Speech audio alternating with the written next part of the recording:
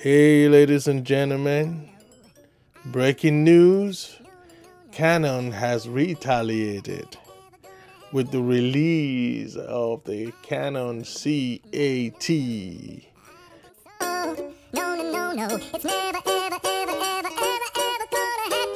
at 5,005. A lot more people can actually go for it. I can see a lot of C70 owners, replacing that or upgrading or turning the C70 to a big camera to something like the C80. Now the C80 is, in my opinion, designed in Canon's mind to be a backup for the C400, like a big camera. You might want to do one C400 and one or two more C80s.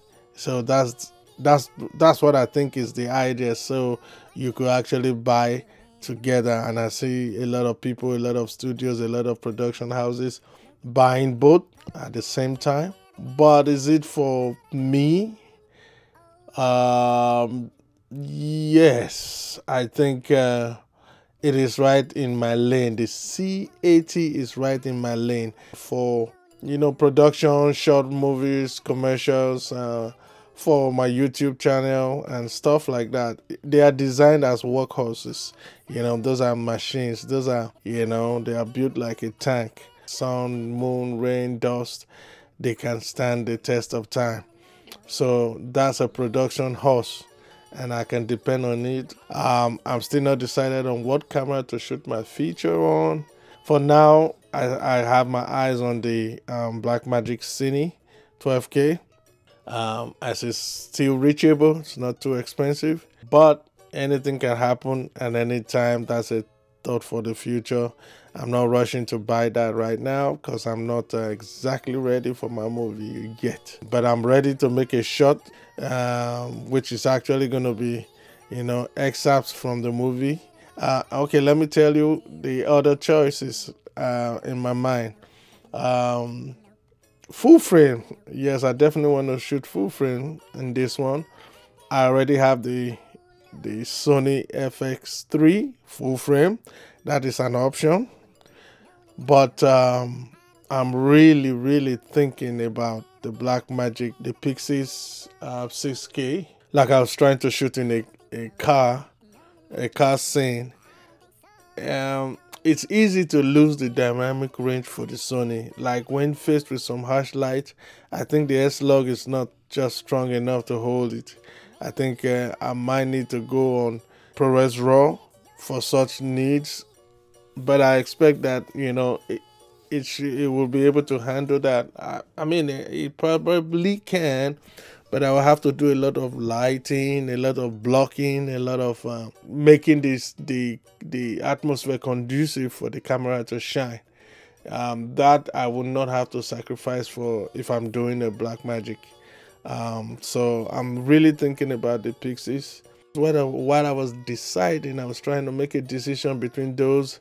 Here comes Canon C80 and making me even more confused. Like, this is right in my alley. It does everything, including time code. It settles all the boxes that I have, the contentions I have between both. Like, seriously, it comes with internal NDs, which is my gripe with both cameras right now, Sony and the Pyxis, because it doesn't come with the internal ND like the Pocket 6K Pro. A sweet spot. The only limitation I saw there, which wasn't a problem to me, is the frame rate, which is at 30. Well, for my shot or my feature, I am not going to be using all that. However, the SD card will be a drawback for me, as I do not know yet what recording capacity that can bring, or what limitations it can bring. Having autofocus and nobody else to pull focus, that would definitely be of great help. So I mean, that's where the FX3 shines. Meanwhile, there's no internal ND. Now, I tried the internal ND from the Mikey, not the internal. It's not internal, but it's the drop-in filter. I wasn't feeling it. I tried just the first try though, but I've not really seen reviews on it. I've not checked probably, but I just thought I already have it. Why not figure it out for myself? But when I tried it, it was like, yeah, I didn't get the vibe on the picture. Like the ND quality was good enough, but more to come on that. So, but just check out the pictures from both cameras, and that's what I'm doing right now. I'm taking a look at, the images from both cameras. I'm loving them both. I don't know what to say right now. It's awesome what I'm seeing. I particularly, I'm tilted for the price and for the quality I see. I'm tempted with the Blackmagic pyxis, but I know with the right circumstances, the FX3 can do the same with the right, with the right setup and lighting and doing all the glorious stuff like feeding the camera what it needs to shine.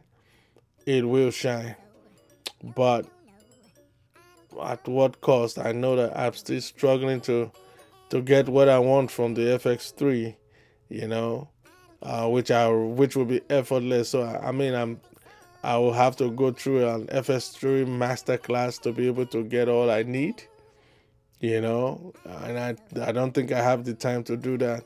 I'm ready to go on the Blackmagic right now. Even if I've just bought it the same day, I can pick the camera, and I know I can make it work, and I know I won't be confused or feel challenged or go watch up quick look up YouTube videos so I can know how to get what I want, but for the Blackmagic, almost any of the Blackmagic cameras I will be able to get along. So I'm still deciding.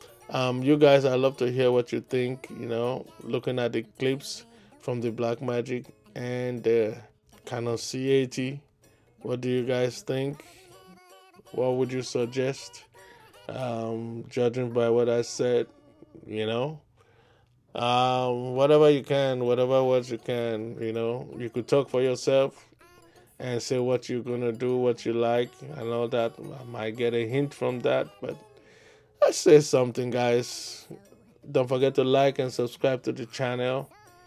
Yeah, pretty much. You're interested in stuff like this, then jump in, and let's make videos, let's make shorts, let's make movies, let's share information, let's share knowledge, and then learn and grow together. All right, guys, take care. I'll see you in the next one.